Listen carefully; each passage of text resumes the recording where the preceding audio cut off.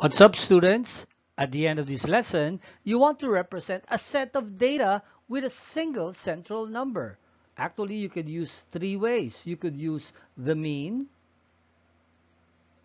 the median, or the mode. But today's focus will be the mean.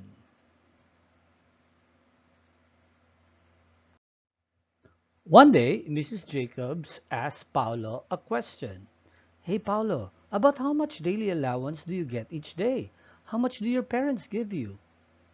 Um, I know I got the following amount on Monday, 5, Tuesday 5, Wednesday $3, Thursday 4, Friday 8. They're all different. But what will I tell her? Now, let's help Paolo. This is how we're going to help Paolo. So, Paolo can respond by using the mean. Remember the word mean? It is commonly known as average. You've heard of that when your teachers say, this is your test average. Now, to solve for the mean, you have to do two things. Okay, remember these two things. Number one, add all the numbers in your data set. This is called the data set. And if you add all of this, you can use a calculator or add mentally, your total or your sum will be 25. But 25 will not represent a daily amount, okay? So there is a second step. For the second step, you have to divide the sum by the number of data in the set. I will divide that 25 by what number? Look at this. 1, 2, 3, 4, 5. There are 5 numbers in the data set. So 25 divided by 5, you get a 5. So what's the meaning of 5? 5 is now called the mean, and Paolo would say to the teacher, oh, teacher, I get an average of $5 daily. Now let's have practice number 1. Let's read this. In a science experiment, the following are the height of 3 plants after a week. 12 centimeters, 15 centimeters, 8 centimeters. What is the mean height of the plant? Yes, we want to know the mean. Again, let's recall what is step 1.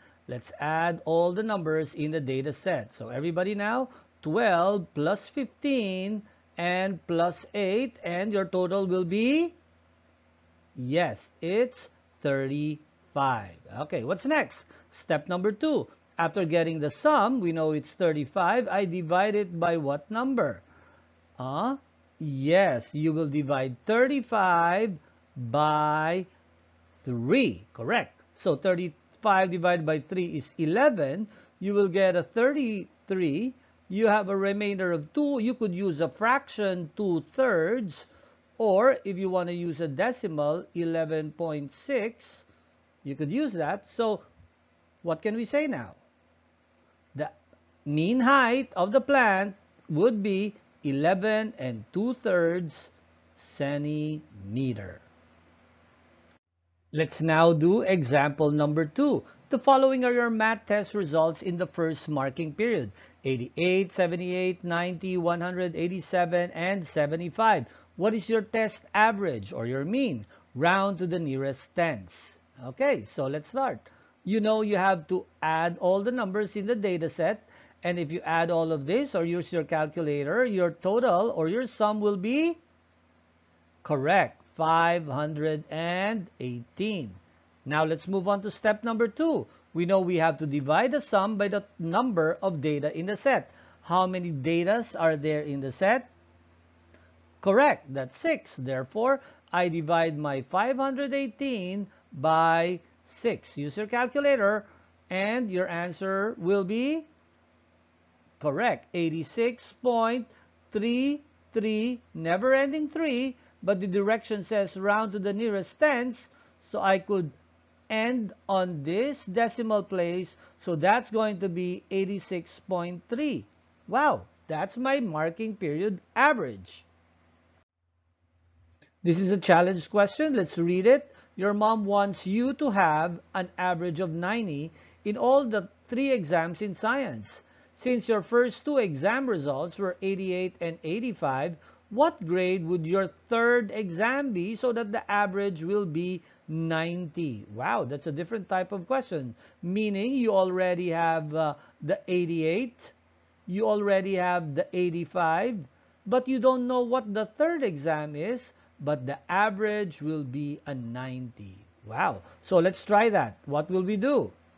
Okay, first, I need to multiply the average by the expected number of data. Since I want it to be 90, and how many datas are there? 1, 2, and 3. I multiply 90 by 3 and I get 270. Meaning, all these 3 should add up to 270. Yeah, that makes sense. Therefore, if all these 3 should add up to 270, I just need to find this missing number. You could use your algebra or just do it mentally. Add these two, you have 173. And to find the missing number, what will I do? 270 minus 173, and I will get what? I'm going to get 97. So your expected grade in the third exams is 97. So don't forget, let's summarize what we've learned. To solve for the mean or the average, you need to do these two steps. Step 1, correct. Add all the numbers in your data set. And step 2, correct. Divide the sum by the number of data in the data set. Thank you for listening. See you next time.